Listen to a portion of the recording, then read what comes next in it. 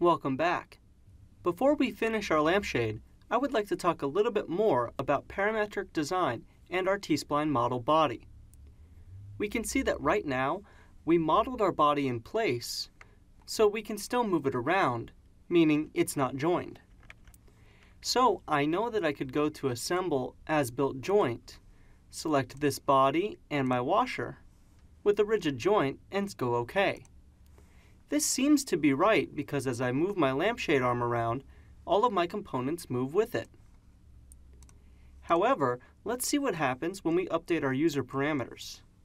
I will go to Modify, Change Parameters, and I will change my thickness to 10, and let's see what kind of changes we've made. We can see that right away our lampshade washer has dropped inside and our lampshade appears to have slid further away from our lampshade arm. Well, what actually happened is when our lampshade arm and the entire assembly updated, because we used an as-built joint, our parts did not move together. The as-built joint did not specify a position for either of my objects, so when I updated my user parameter, my lampshade had no reason to move. So I will go to Undo, and let's place a joint origin and then a rigid joint, not an as-built joint, to attach our lampshade and our rubber washer. So first I will go to Assemble Joint Origin, and you can see that as I hover over my lampshade, I cannot get exact locations anywhere on my model. T-spline objects and then surfaces do not allow you to place points anywhere on the model, only at specific locations. We can see this line running up and down the side of my lampshade, and that represents the start and end of essentially this revolve.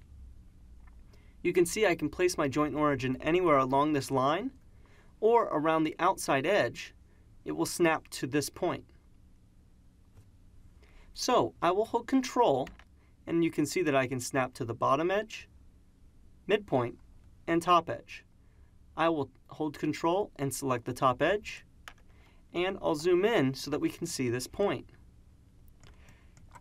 First, I can see that if I hide my rubber washer, that my joint origin has come in facing perpendicular to the top of my circle. I want to reorient this so that it is flat, so I will go Reorient, and I'll choose this surface. You will notice that we also have the option to choose the x-axis. I want to match this x-axis to what we have in our model. So I will go Select and choose this back edge here to reorient my joint origin. Now I can drag in, and I know this is negative 15 millimeters because the original size of our cylinder was 30 millimeters diameter. So moving it 15 places it in the center, and I can hit Enter to place my joint origin.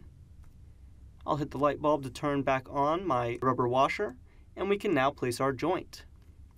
I can go Joint, first choose the joint origin we just created, and then I will orbit my model so that I am looking at the bottom of the washer, and choose this bottom edge, and you can see it is selecting the center of that circle. We now have a rigid joint that appears for those two objects.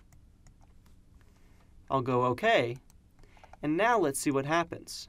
I can move my objects around, and they are stuck together. And let's check our user parameters. I'll go Modify, Change Parameters, and let's update this to 10 one more time. This time we see that the joint is moving my model and updating when I update my user parameters. I can change both of these parameters as much as I'd like, and my lampshade and the rest of my model will update accordingly. I will change these back to 30 and 15 and hit OK. So let's go ahead and save our file. And I will right-click Unisolate to show the rest of my lampshade components. I'll go to my home view, and let's select these, right-click, Create Group, and save my file one more time. In the next video, we will finish the lampshade modeling. I will see you in the next video.